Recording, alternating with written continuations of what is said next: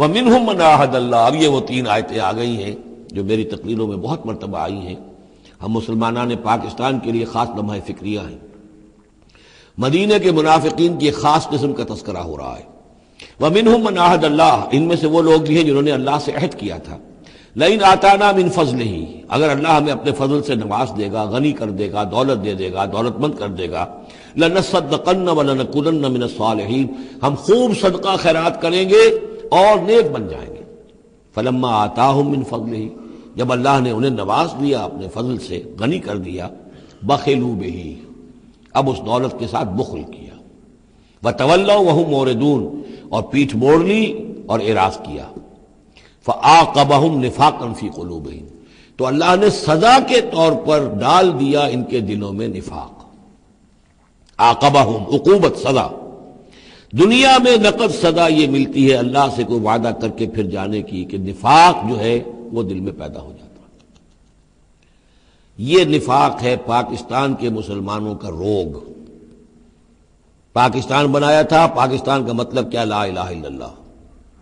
ہندوستان کے مسلمان نے ووٹ دے کر اپنا فرض کفایہ ادا کر دیا کہ جاؤ بھائی، تم جو ہم پہ گزرے گی سو گزرے گی، تم جاؤ اور اسلام قائم کرو۔ ہم نے کیا کیا ہے؟ 50 برس سے زائد ہو گئے، کیا کیا ہے؟ اسلام کہاں ہے؟ یہ بے وفائی، یہ بد عہدی، اس کا نتیجہ کیا ہے؟ 3 نفاق ہیں جو اس قوم کے اوپر مسلط ہو گئے۔ نفاق باہمی، اب وہ قوم نہیں رہی، قومیتوں میں تحلیل ہو چکی ہے، اب عصبیتیں ہیں، صوبائیت ہے، لسانیت ہے، اور نہ معلوم کیا کچھ ہے، فرقہ واریت ہے۔ دوسرے، کردار کا بیڑا غرق ہو گیا۔ آیت المنافق ثلاثن، حضور نے فرمایا منافق کی 3 نشانیاں ہیں، جس میں یہ تینوں چیزیں ہیں، خواہ وہ انسامہ وصلہ، چاہے روزہ رکھتا ہو، نماز پڑھتا ہو، اپنے آپ کو مسلمان سمجھتا ہو، وہ منافق ہے۔ جب بولے جھوٹ بولے، جب وعدہ کرے خلاف ورزی کرے، اور جب کہیں امین بنا دیا جائے خیانت کرے۔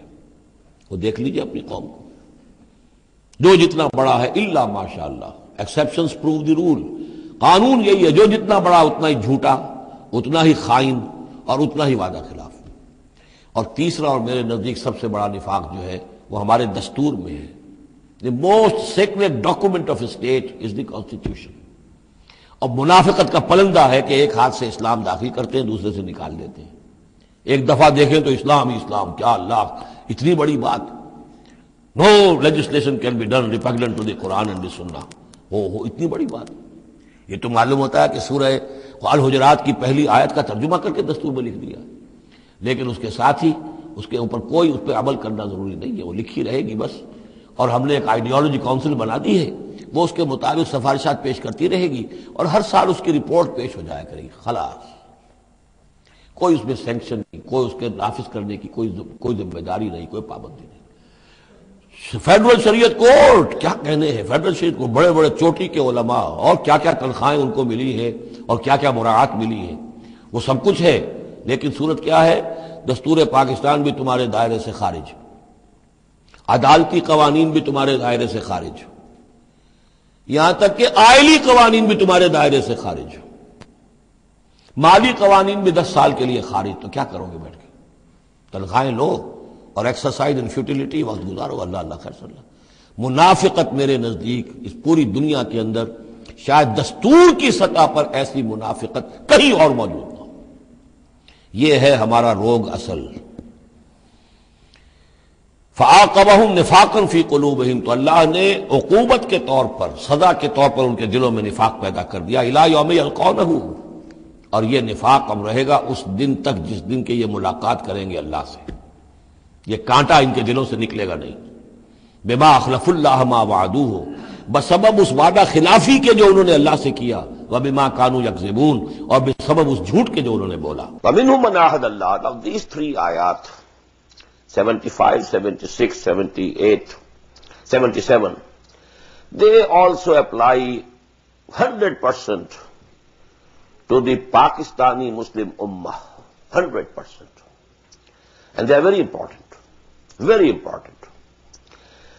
A certain type of hypocrites, they are being described here. There were different types of hypocrites, different levels, different grades, different types.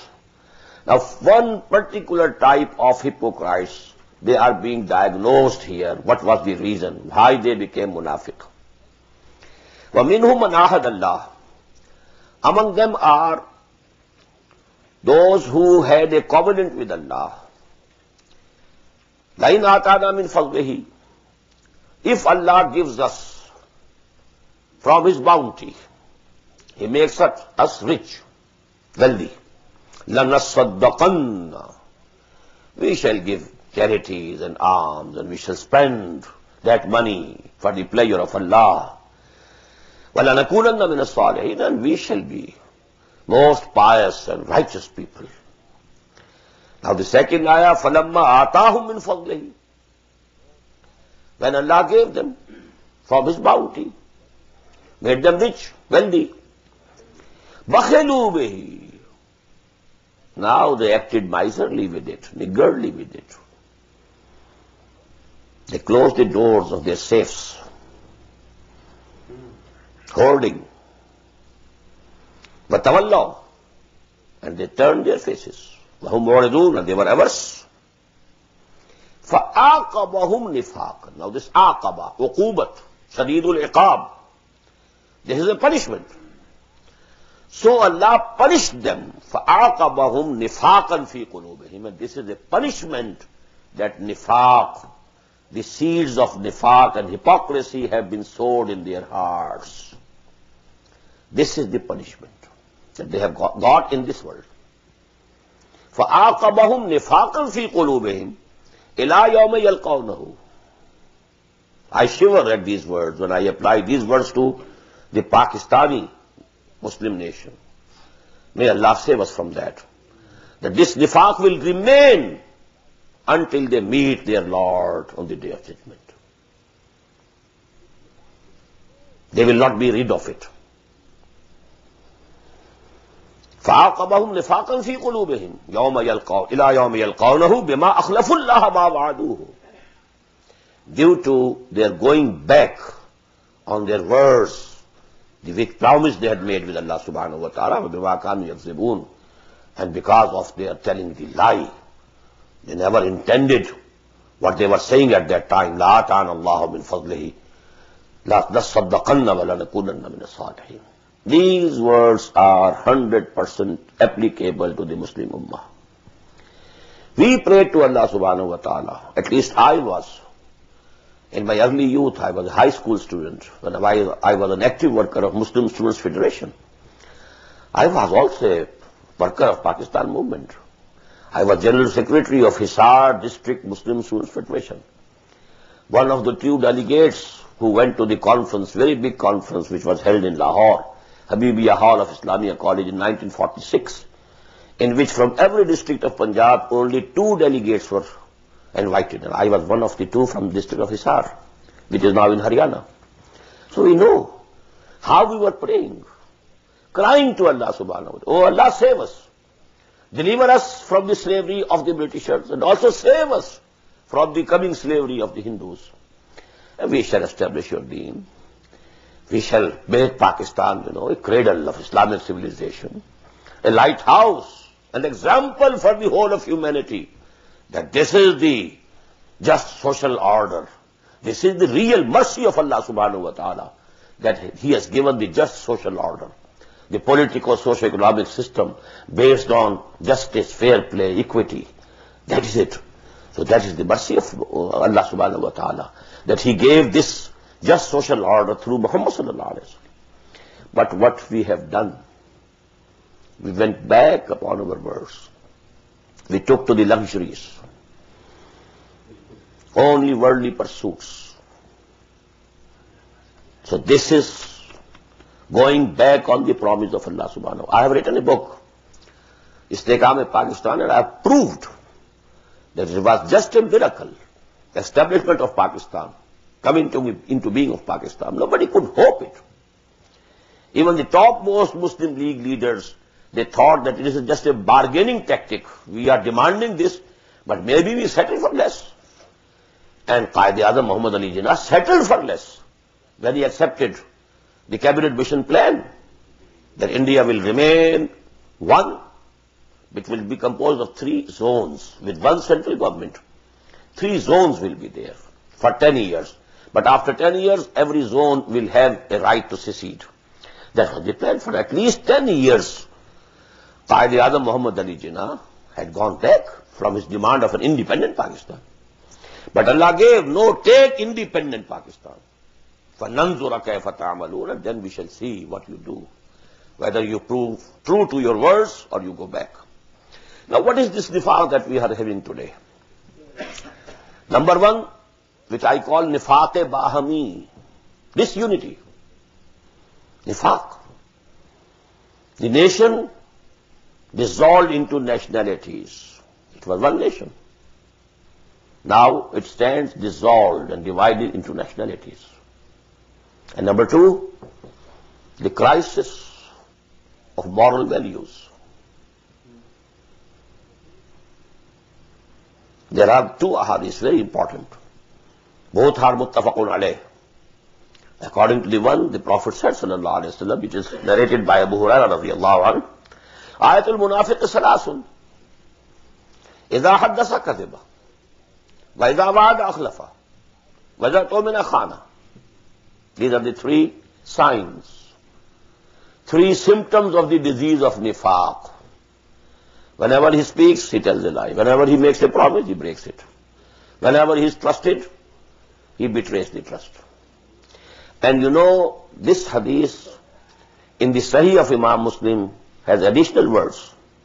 وَإِنْ صَامَ وَصَلَّى وَزَعَمَ أَنَّهُ مُسْلِمٌ. If such a person, he prays and he, keeps fast and he thinks himself to be a Muslim, but he is a munafiq 100%. And we can look to our society. Whosoever is, how much higher he is placed, the more he is dishonest, the more he is a liar. The more important amongst the more important people are, the more they have these three qualities. So this is actually the diagnosis. Fihe zikrukum. There's an ayah in Surah Al-Anbiya. We have sent down our book. And in this book, your mention is also present. And there's a hadith from the Prophet sallallahu alaihi wasallam, narrated by Hazrat Ali radiyallahu ta'ala anhu, that the Prophet once said, there's going to be a very big tribulation, very big fitna. Innaha satakunu fitnatun. Turmoil. Ali says, radiyallahu ta'ala anhu, I asked, Mal makhraju minha ya Rasulullah. What will be the way out? What will be the exit from that fitna? And then the Prophet replied, Kitabullah, fihi khabaru ma qablakum wa naba'u ma ba'dakum wa hukmu ma bainakum. The only way to get out from fitna is this book of Allah. It contains the news of the people who were before you. And it contains the news of those who will be coming after you. And it contains the judgment and final word, final verdict in all the disputes which may arise among you. So these three ayat, every Pakistani Muslim should make it a point to remember them, because they 100% apply to us, not to other countries. Other countries existed as such before they were taken by the colonialists. Then, they were just freed. But Pakistan's case is absolutely different. It was a new country which came into existence. So actually, and it was established in the name of Islam. Pakistan ka matlab kya? La ilaha illallah. What does Pakistan mean? There is no God except Allah. وَمِنْهُمْ مَنْ آهَدَ اللَّهِ لَئِنْ آتَانَا مِنْ فَضْلِهِ لَنَصَّدَّقَنَّ وَلَنَكُونَنَّ مِنَ الصَّالِحِينَ فَلَمَّا آتَاهُمْ مِنْ فَضْلِهِ بَخِلُوا بِهِ وَتَوَلَّوْا وَهُمْ مُعْرِضُونَ فَأَعْقَبَهُمْ نِفَاقًا فِي قُلُوبِهِمْ إِلَى يَوْمِ يَلْقَوْنَهُ. Allah, may Allah forbid. May Allah, deliver us from this at least. We, pray to Allah subhanahu wa ta'ala. Not إِلَى يَوْمِ يَلْقَوْنَهُ. He should give us the courage to get out of this hypocrisy. بِمَا أَخْلَفُ اللَّهَ مَا وَعَدُوهُ وَبِمَا كَانُوا يَكْذِبُونَ.